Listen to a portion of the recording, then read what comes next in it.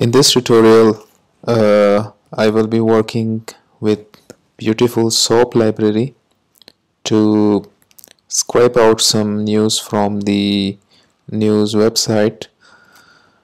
I will be using the Python to extract the news link and then save them in the CSV file. So for this tutorial, I will be using Python, which is 3.75, and I'm using the 64-bit version. And the libraries where I will be working on are the request library and the BeautifulSoup library. So let's get started. Here you can see that I'm going to this news website, which is basically published from Pakistan, and it's accessible in all over the world. And what I would like to do here is I want to extract the links from this HTML, and these links will be basically the including the title and the corresponding link, which will be this. So I'm gonna save them in the CSV file. So for this, let's just understand the basic theory, what is going to happen. If we go to the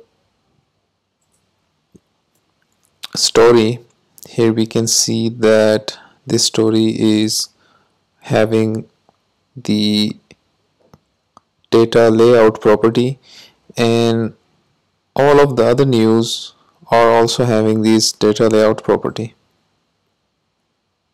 as you can see. So what I will do here is I'm gonna get all the news using this data layout property. So let's get started. First of all, I will import the request library and then the BeautifulSoup, and after that I will be needing the CSV file. So first of all, I'm gonna get the HTML from this link, and then using BeautifulSoup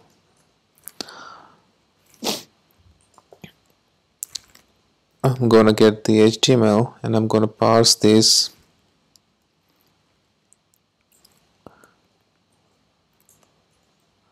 as HTML5 library. Then I have to get all the h2 tags here,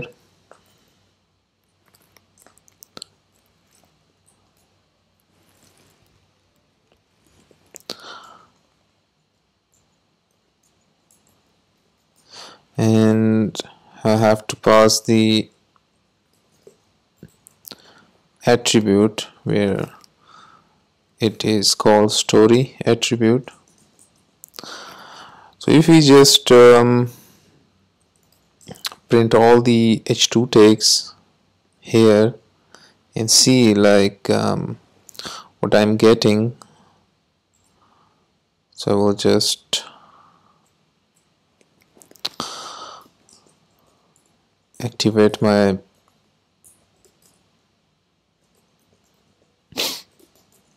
virtual environment and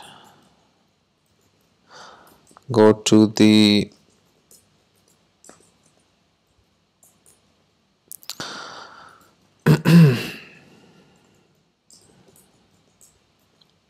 now if I run this script.python file,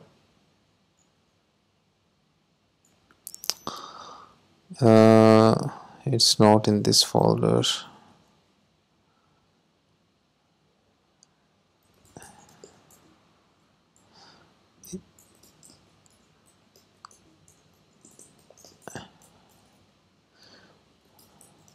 It's okay. And as you can see here, if I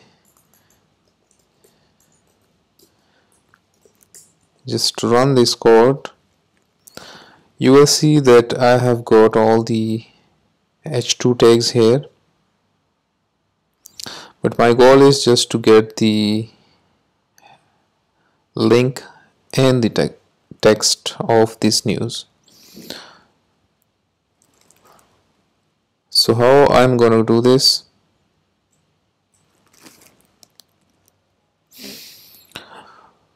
First of all, since I'm interested in saving them in CSV file,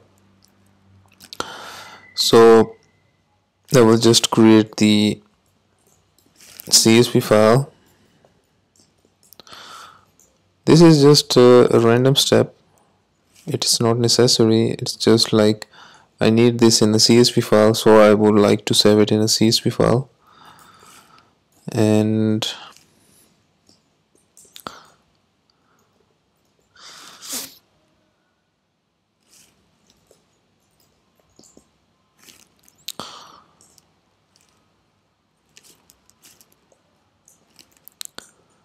then the writer will do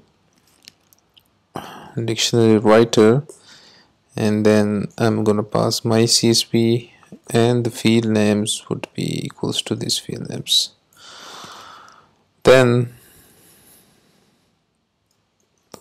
I'm gonna save this.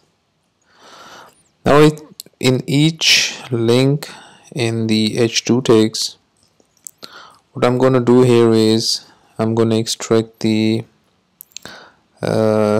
link using this same HTML parser,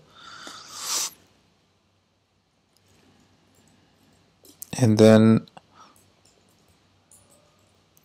I'm gonna find the href tags because I will be needing them, and then I'm gonna store it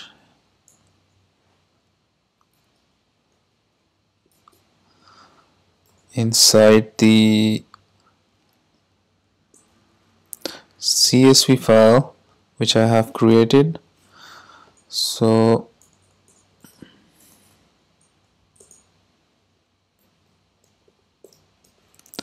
in the links text,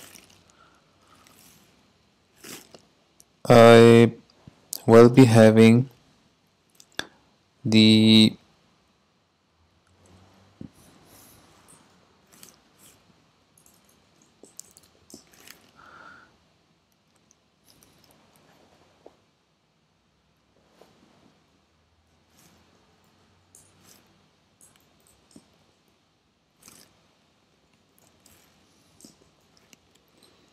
okay, and then I will be needing the file link also, and I will be getting this from the getting link href index. Okay, now after that, when everything is done, we'll close this, and then I'll just print that CSV has been generated. Okay, I will close this at the end,